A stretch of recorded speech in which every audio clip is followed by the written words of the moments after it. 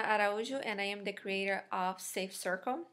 The idea of the application came about when me and my friends, we used to text each other when we had a date with someone that we met on a dating app, when we were going for a job interview, because I do freelance a lot, or some of them are artists, so when they're going on a photo shoot or any situation that could be risky for us, we would text each other saying, look, I'm going to meet this person at this location, and that's what I have about the person.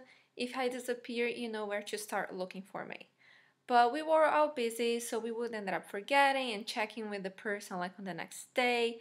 So thank God nothing happened. But if it were something to happen, that would have been way too late. And so I thought I should create an application that would make it easier to make the conversation less awkward and also more efficient. And also want to point out that the reason why I'm applying for AngelPad is because you guys are family first, and I think that you will really understand the value that I'm trying to bring to the world.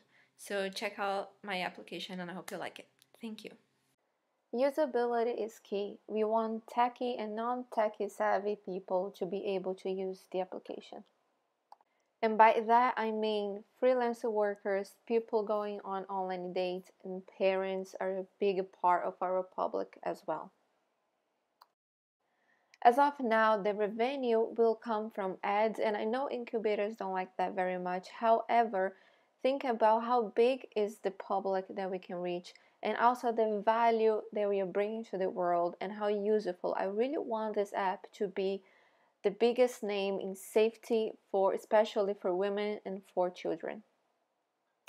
That's my 2 minutes. Thank you so much, and I really hope if I get accepted in any incubator, I really hope it's with you guys. Thank you so much.